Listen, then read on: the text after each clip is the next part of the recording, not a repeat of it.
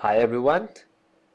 When you're going to use the Adobe Flash Builder and Adobe Flex SDK for your mobile application development or even the web application development, you found a solution that you can use Java programming language as a server-side platform is to integrate a BlazeDS data service provided by Adobe as an open source to your server side.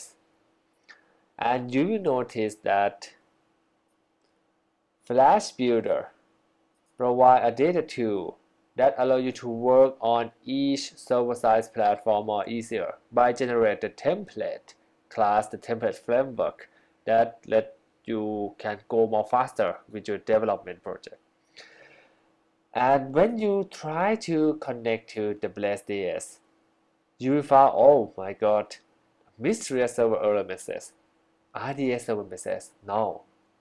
So let's check this about the project property in the Flex server.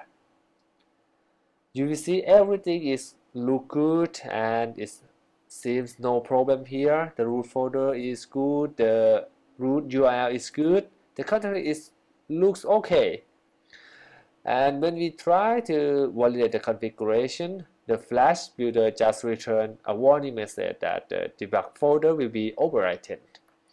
And even you click OK to accept this setting and go to connect to BlazeDS again, you found, oh, the mysterious server error still there. So a way that I found to solve this to make you going forward to learn or work on your Flash project with the BlazeDS data service is this way. So let's try it. It may help you go forward. So we are going to the project property again in the Flex server. Let's try this. Remove the slash added trail. Click validate configuration. The Flash Builder still returned the warning message like before. Click OK and go to the data menu again.